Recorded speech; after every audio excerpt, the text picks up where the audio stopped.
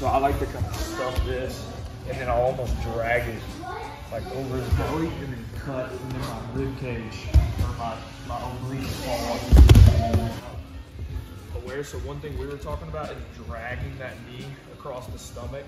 See how I'm almost like pointing my knee inwards, and I'm dragging across his stomach, and it's cutting through as I punch my head to catch myself.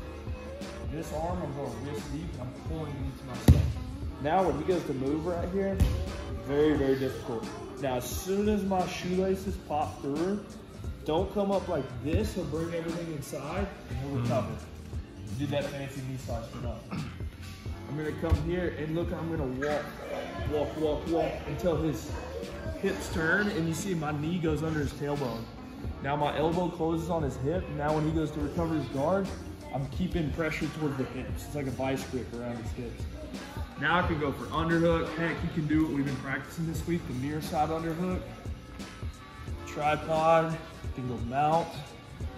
Or if you want to attack the arm, you go post, lift, beat the wrist with the head position. Now you can start going for things like more, it just kind of depends where you want to go. I can't, there's nothing. I'm just hooked on, yes. Yeah.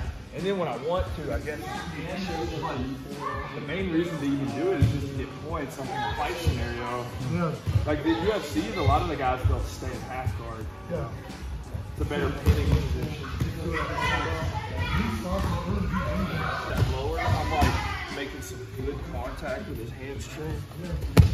Throwing my body weight onto the guy. You should be really heavy with your chest and your hips onto his body. Huh. Once I get this, it's really hard to get out. Right? I'm like attached. You know, he would even do it from sit-up guard. So like, so you're sitting up, and he said you bring here and go into here. Now he can just pass because he's got the upper body control now. Point my knee down, and now once I'm here, I either walk through the hips or push up. So I think whipping that arm back around, remember we're dragging that knee too. This is where it's said you may want to get a little bit more throwing your body into it. Like, wow. You know, connecting my body right here. You know, punching the ground. And now I've got good base. I think that's another thing with it too. It makes your base wider. Gives you more balance. Let's try it out. And get into headquarters. So depending on what this knee is telling me, if it's opening up to my left, towards the outside space, I'm gonna knee slice. Now when it starts to smash this way, because he's defending it, I'm gonna come here, preferably inside bicep tuck, and spot my hips out. Smash, making sure these legs are connected. Weight low, head on the chest, driving forward. And it's as simple as that. So I come in, I can't knee slice because he's forcing you that way.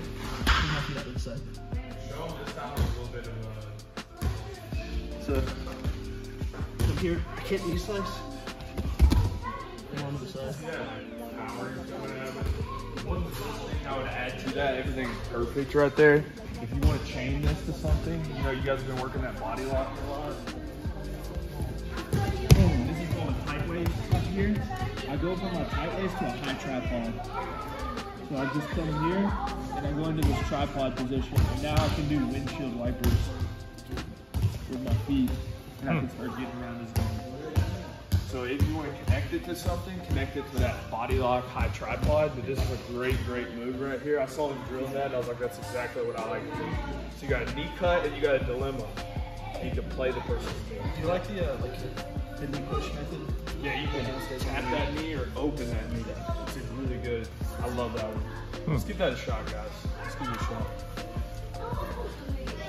First, kind of giving him like a reverse half guard, and then he's just striking the ground as this cuts through, and then he's walking back to you. You talk about the play between smash and yeah. So if you feel like he anticipates this one a little bit, you can also go here. And now I like to get my head under his knee. I don't like to leave my head out here. Yeah. I like to leave my head in here, and now I start piking up. I walk my feet up, and now I can start. Wow. Windshield wiper. Huh. That's what they call it. That's a great dilemma to play. Gives you 2 branches to go off of. Great warm up too. You can see those guys were warming up with that for like They did that for 20 minutes. You know, they just did that one drill for 20 minutes. God, I can also go side smash with my legs there, or I can whip it with it. Wow.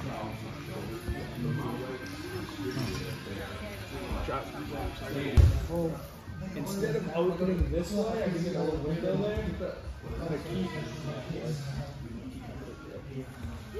my hook, I'm gonna pop it off, and then I'm gonna walk back like this. That way he can't be able to escape with the heavy. And let him keep the foot right here. Okay. Because this isn't really doing much for you, right, Jack? No. I can just keep the foot together, and then when I'm ready, I can just tap, point, and now walk back. I'll start popping pop up. High step, and then get out to these more south positions.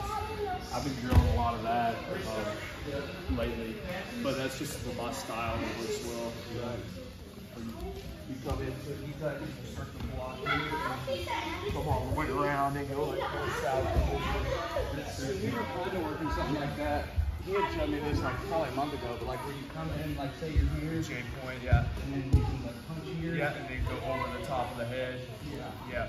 And then here. But I was curious, like, you know, you can lift them up, maybe get their back. Lift him up, take the back. Oh, wow. Or you just pin his hips and just stick him in north-south. Right, work on something from north-south. Yeah. Great style of passing. I love that. Dan does a lot of that. Tristan does a lot of that. I'm trying to work with